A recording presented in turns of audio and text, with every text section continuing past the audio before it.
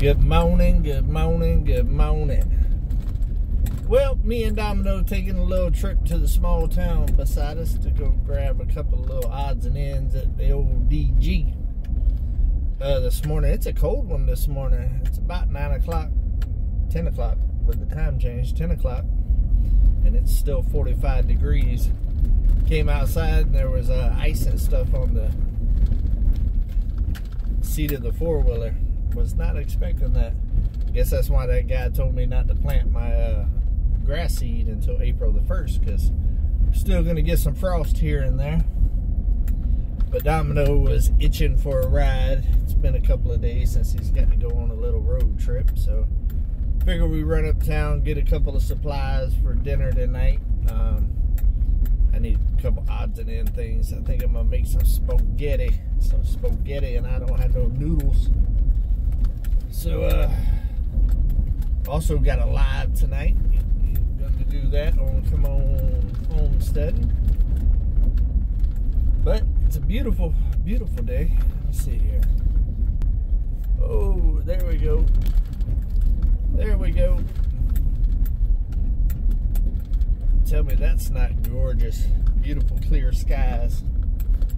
I think it'll warm up pretty good today. We're supposed to have about 2 days of good weather before it rains. We're supposed to get like 2 inches on Thursday or something like that. Bring y'all back turned around when the view gets a little better. But I'm working on building some chicken nesting boxes.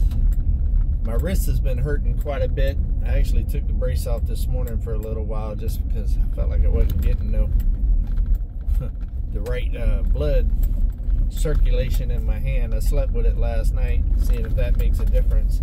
Because I woke up yesterday morning and my hand was hurting a lot worse, like I slept on it wrong or something like that. So I wore my brace last night. So I'm giving it a little bit of a break with the brace, and then I'm going to put it back on whenever we get back from town here. And I was going to build the nesting boxes yesterday, but man, my hand was hurting so bad I didn't want to hold a nail gun. So I gave my arm one more day of rest, but I'm going to try to get on the nesting boxes today. I want to get those knocked out, and then I can start focusing again on the tiny house and the cabin. Still want to paint the floors in the cabin, and I still want to get those other 2 windows and that barn door built for the tiny house. But I'm going to have to work around weather with that. I'll probably paint the floors of the cabin this week because I could do that indoors with it raining. I can't really tear half my wall down and put 2 windows in with a rain shower supposed to happen, just in case something goes wrong or whatever and I can't, you know, get it all closed back up in time. So I'm gonna wait until I at least got about 3 days, 4 days of good clear sunshine before I tear the siding off the tiny house. Here's a view. There's the beautiful view this morning. Ain't that right, Domino? Mountain Magazine is looking very clear and majestic this morning. I'm tired too. This new time change has messed me up a little bit. I was getting up before daylight, but now it's after daylight when I wake up. It's got me all messed up. Seems like my mornings are starting slower, which I don't like.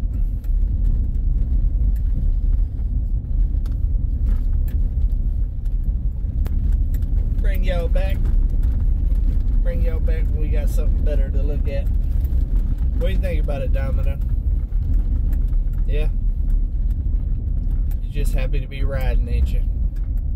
The goats had a wonderful field trip yesterday. I left them out most of the day, and the babies were all over the place with SNAIL exploring. They never left their mama too far, and they all got some nice good green vegetation.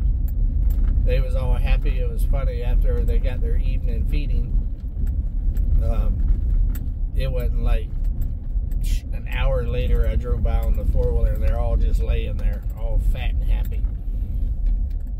It was like, woo, we had a good day. But of course, Coco was already out this morning. All the other ones are still inside. Not Coco. Coco's like, every day's a field trip for me. That goat kills me, man. That goat kills me. But with the nesting boxes, I'm planning on just taking a bunch of random scrap from milling and the tiny house project and all of that, and piecing them together one. I don't plan on spending no money on it, and it's gonna be pretty basic. I think I'm gonna do a three kind of box nesting box. The nesting boxes are gonna be 12 inches deep, 12 inches wide, and 12 inches tall. And from what I've researched and stuff, that's a pretty good size. That can fit all different size chickens and stuff. So we're gonna get that done. Sure to turn out pretty cool. Just don't know what it's going to look like yet. I was thinking about sloping the floors. I've been watching all these chicken nest box videos, and they got them where they slope the floor and the eggs roll back to the back where you can get them, and to the front. Most of them roll to the front, and that would work, but that would mean I'd have to get in the chicken coop every time to collect the eggs, and I'm wanting to do the actual reverse. So I'm wondering if I can reverse it and make them roll towards the back. I don't know. I'm researching it. Either way, I could put a lid on the outside and do it that way, but I would like it to where the eggs would actually roll from up underneath the chickens so they can't go broody. And you can buy them, the front ones anyways, that I've seen, and they're not terribly expensive, but it's something that I think that can be built. So I'm going to play with that design a little bit and see if I can make it work, but I don't know. There's only one way to find out, and let's give it a shot.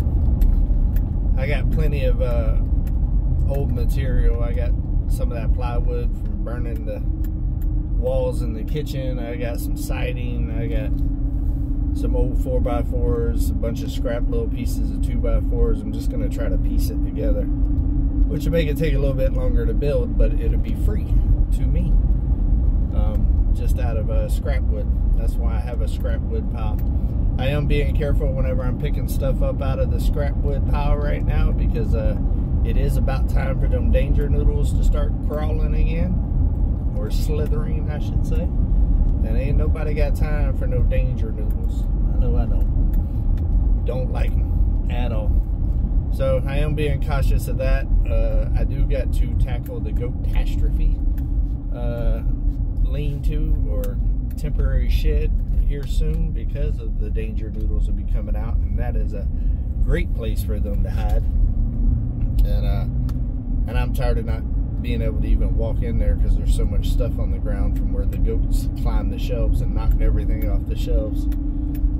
And so I need to get the toolbox and stuff together in the patio well shed, and then start organizing the tools and getting all of that situated as well. But that's like number 3 on the list. I got to get the painting done and the windows and the tiny house on the inside completely complete first, before I take on that, because that's going to be a time-consuming project. That's going to be something I kind of work on here and there in between projects, I believe, and in between bad weather, just because it's going to be a lot of tedious organizing and going through things and throwing things away and all of that. But I will be happy to actually have a metal shed to put all of my tools and stuff in when it's all said and done, that has doors that I can shut to where goats and stuff like that can't get in there. So it's definitely something I'm wanting to tackle here soon. It's just not huge on the priority list. I'm going to call Mahindra today and check up on Uber and see what they have found. And then I'm also going to call on the way back at the tire shop about the motorcycle as well. And also I need to get some new tires ordered for the horse trailer over there in Oklahoma, so I can go pick that up as well. So we got a lot to do today, and like I said, also got to go live at the end of the evening and go hang out with you guys. Looking forward to that. It's crazy how fast Monday comes around. This year is cooking already. Cooking. But yeah, I think that's about it for today, guys. Don't really have a ton going on, but yet have a ton going on, if that makes any sense. I hope y'all's Monday has started out great. I hope y'all have ambitions to take a big step towards your goals this week, and also to help somebody out. Alright guys, I love every single one of y'all, and until we see each other again, come on, keep it real.